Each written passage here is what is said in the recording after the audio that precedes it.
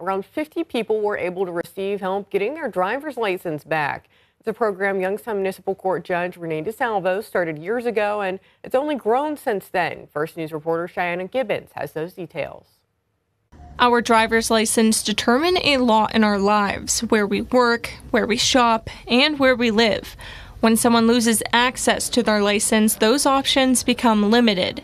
Regaining your license could be confusing and hard to do on your own, which is why Youngstown Municipal Court Judge Renee DeSalvo started the Steering Clear Clinic. It is such a barrier to productivity for the individual.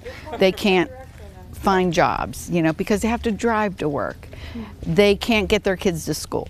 They can't get to doctor's appointments. The clinic acts as a one-stop shop. The BMV tells the individual what steps they need to regain their license, and in the same building are different agencies there to create a plan to make it happen. They can come here, we could put it in black and white where they can understand it, give them a roadmap, and then really the rest is up to them to do. But the area courts are all on board with us. Warren Municipal Court Judge Natasha Nadel was at the clinic. She was observing and meeting with different agencies. She wants to bring this program to the Warren area. It's a great opportunity for individuals in the community that know that they have a suspended license, not know what barriers exist to getting their license, to be able to come into this program and obtain all the necessary information so that they can obtain their valid license. There is only one more clinic planned for September 14th at First Presbyterian Church near YSU's campus. In Youngstown, Cheyenne Gibbons, WKBN 27 First News.